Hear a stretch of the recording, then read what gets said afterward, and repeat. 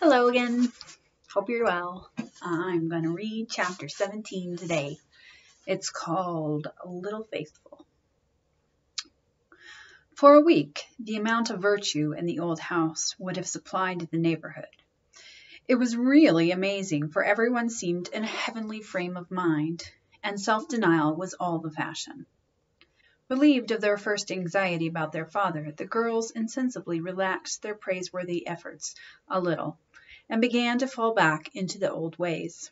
They did not forget their motto, but hoping and keeping busy seemed to grow easier, and after such tremendous exertions they felt that endeavor had deserved a holiday, and gave it a good many.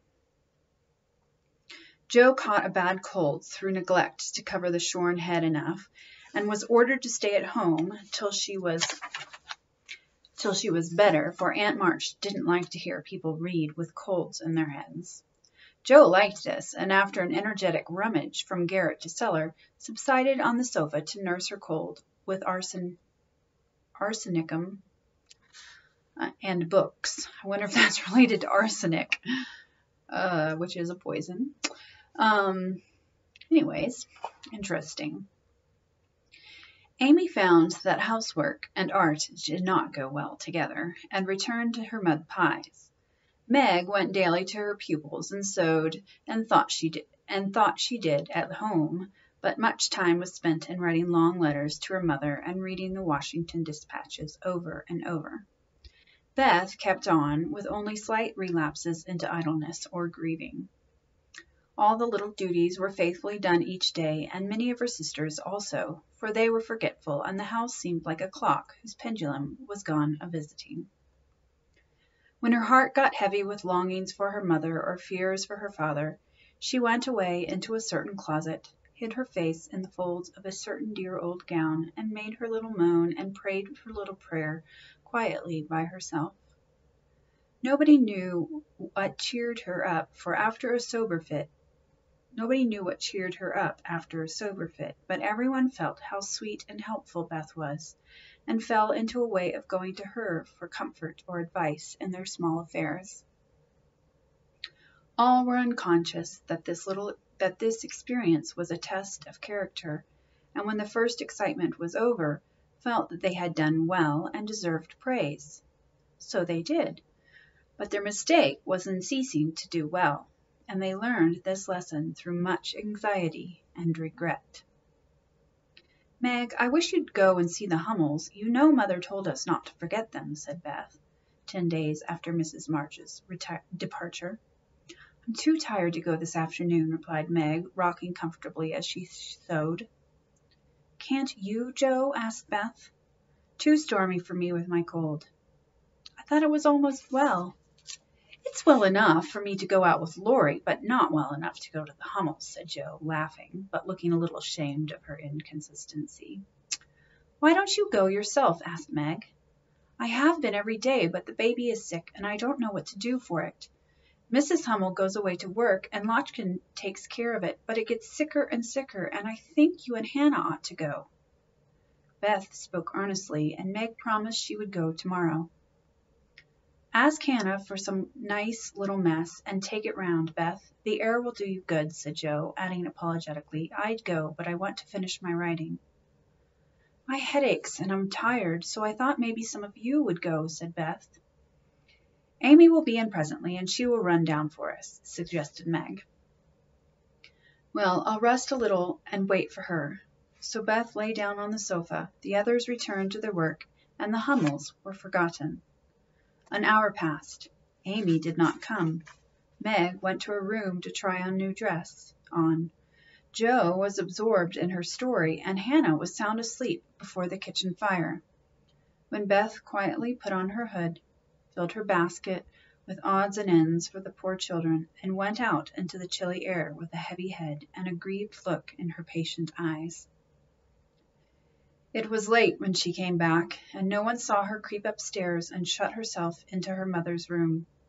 Half an hour later, Jo went to Mother's closet for something, and there found Beth sitting on the medicine chest, looking very grave, with red eyes and a camphor bottle in her hand.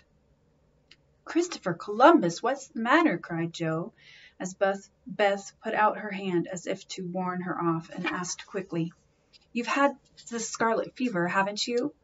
"Years ago, when Meg did. Why?" "Then I'll tell you. Oh, Joe, the baby's dead." "What baby?" "Mrs. Hummel's. It died in my lap before she got home," cried Beth with a sob. "My poor dear, how dreadful for you. I ought to have gone," said Joe, taking her sister in her arms as she sat down in her mother's big chair with a remorseful face. "It wasn't dreadful, Joe, only sad. I saw in a minute that it was sicker, but Lashkin said her mother had gone for a doctor, so I took baby and let Lottie rest. It seemed asleep, but all of a sudden it gave a little cry and trembled, and then lay very still. I tried to warm its feet, and Lottie gave it some milk, but it didn't stir, and I knew it was dead." "Don't cry, dear. What did you do?" "I just sat and held it softly till Mrs. Hummel came with the doctor. He said it was dead, and looked at Heinrich and Mina, who have got sore throats. 'Scarlet fever, ma'am. Ought to have called me before,' he said crossly. Mrs. Hummel told him she was poor and had tried to cure baby herself, but now it was too late, and she could only ask him to help the others and trust to charity for his pay. He smiled then and was kinder, but it was very sad, and I cried with them till he turned round all of a sudden, and told me to go home and take belladonna right away, or I'd have the fever."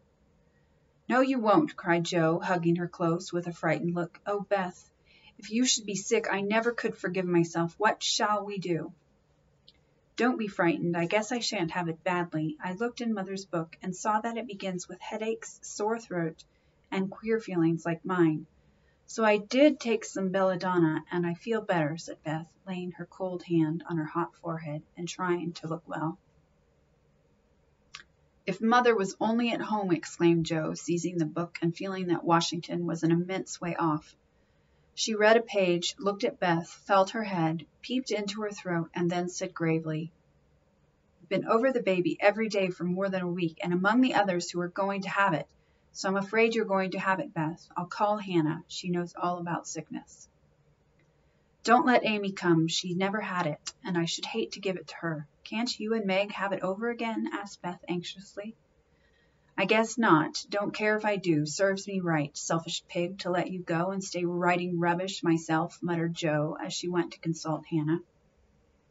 The good soul was wide awake in a minute, and took the lead at once, assuring Joe that there was no need to worry. Everyone had scarlet fever, and if rightly treated, nobody died, all of which Joe believed, and felt much relieved as they went up to call Meg. "Now, I'll tell you what we'll do," said Hannah, when she had examined and questioned Beth.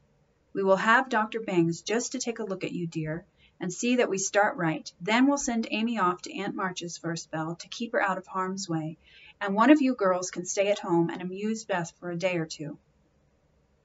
"I shall stay, of course. I'm oldest," began Meg, looking anxious and self-reproachful. "I shall, because it's my fault she is sick. I told Mother I'd do the errands, and I haven't," said Joe decidedly. "Which will you have, Beth? There ain't no need but of one," said Hannah. "Joe, please," said Beth.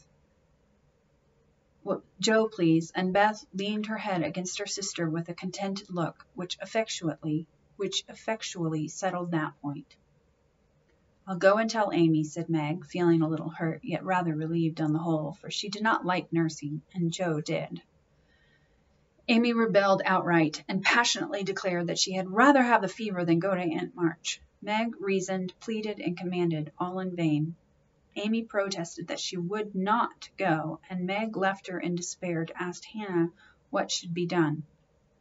Before she came back, Laurie walked into the parlor to find Amy sobbing with her head in the sofa cushions. She told her story, expecting to be consoled, but Laurie only put his hands in his pockets and walked about the room, whistling softly, as he knit his brows in deep thought. Presently he sat down beside her and said, in his most wheedlesome tone, "Now, be a sensible little woman, and do as they say. No, don't cry, but hear what a jolly plan I've got. You go to Aunt March's, and I'll come and take you out every day, driving or walking, and we'll have capital times. Won't that be better than moping here?" I don't wish to be sent off as if I was in the way, began Amy in an injured voice. Bless your heart, child, it's to keep you well. You don't want to be sick, do you? No, I'm sure I don't, but I dare say I shall be, for I've been with Beth all the time. That's the very reason you ought to go away at once, so that you may escape it. Change of air and care will keep you well, I dare say. Or, if it does not entirely, you will have the fever more lightly. I advise you to be off as soon as you can, for scarlet fever is no joke, miss. But it's dull at Aunt March's, and she's so cross, said Amy, looking rather frightened. It won't be dull with me popping in every day to tell you how Beth is and take you out gallivanting. The old lady likes me, and I'll be as sweet as possible to her, so she won't peck at whatever we do. Will you take me out in the trotting wagon with Puck? On my honor as a gentleman. And come every single day? See if I don't. And bring me back the minute Beth is well? The identical minute. And go to the theater, truly? A dozen theaters, if we may. Well, I guess I will, said Amy slowly. Good girl. Call Meg and tell her you'll give in, said Laurie, with an approving pat which annoyed Amy more than that giving in. Meg and Joe came running down to behold the miracle which had been wrought, and Amy, feeling very precious and self-sacrificing, promised to go, if the doctor said Beth was going to be ill. How is the little dear? Asked Laurie, for Beth was his especial pet, and he felt more anxious about her than he liked to show. She is lying down on Mother's bed and feels better. The baby's death troubled her, but I dare say she only has a cold. Hannah says she thinks so, but she looks worried, and that makes me fidgety, answered Meg. What a trying world it is, said Joe, rumpling up her hair in a fretful sort of way.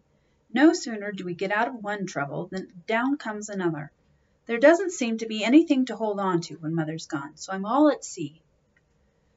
Well, don't make a porcupine of yourself. It isn't becoming. Settle your wig, Joe, and tell me if I shall telegraph to your mother or do anything, asked Laurie, who never had been reconciled to the loss of his friend's one beauty. That is what troubles me, said Meg. I think we ought to tell her if Beth is really ill, but Hannah says we mustn't, for Mother can't leave Father, and it will only make them anxious. Beth won't be sick long, and Hannah knows just what to do, and Mother said we were to mind her, so I suppose we must, but it doesn't seem quite right to me. Well, I can't say. Suppose you ask Grandfather after the doctor has been. We will. Joe, go and get Dr. Bangs at once, commanded Meg. We can't decide anything till he has been. Stay where you are, Joe. I'm errand boy to this establishment, said Laurie, taking up his cap. I'm afraid you are busy, began Meg. No, I've done my lessons for the day. Do you study in vacation time? Asked Joe. I follow the good example my neighbor set me, was Laurie's answer as he swung himself out of the room. I have great hopes of my boy, observed Joe, watching him fly over the fence with an approving smile. He does very well for a boy, was Meg's somewhat ungracious answer, for the subject did not interest her. Dr. Bangs came, said Beth had symptoms of the fever, but thought she would have it lightly, though he looked sober over the Hummel story. Amy was ordered off at once and provided with something to ward off danger. She departed in great state with Joe and Laurie as escort. Aunt March received them with her usual hospitality. What do you want now? She asked, looking sharply over her spectacles while the parrot, sitting on the back of her chair, called out, Go away! No boys allowed here. Laurie retired to the window, and Joe told her story. No more than I expected, if you are allowed to go poking about among poor folk. Amy can stay and make herself useful if she isn't sick, which I've no doubt she will be. Looks like it now. Don't cry, child. It worries me to hear people sniff. Amy was on the point of crying, but Laurie slyly pulled the parrot's tail, which caused Polly to utter an astonished croak and call out, Bless my boots! In such a funny way that she laughed instead. What do you hear from your mother? Asked the lady gruffly. Father is much better, replied Joe, trying to keep sober. Oh, is he? Well, that won't last long, I fancy. March never had any stamina, was the cheerful reply. Ha ha, never say die. Take a pinch of snuff. Goodbye, goodbye, squalled Polly, dancing on his perch and clawing at the old lady's cap as Laurie tweaked him in the rear. Hold your tongue, you disrespectful old bird. And Joe, you'd better go at once. It isn't proper to be gadding about so late with a rattle-pated boy like. Hold your tongue, you disrespectful old bird, cried Polly, tumbling off the chair with a bounce and running to peck the rattle-pated boy, who was shaking with laughter at the last speech. I don't think I can bear it, but I'll try, thought Amy as she was left alone with Aunt March. Get along, you fright, screamed Polly, and at that rude speech Amy could not restrain a sniff. That's the end of that chapter. The next one is called Dark Days. I don't like this chapter. All right. Well, I will see you next time. Bye.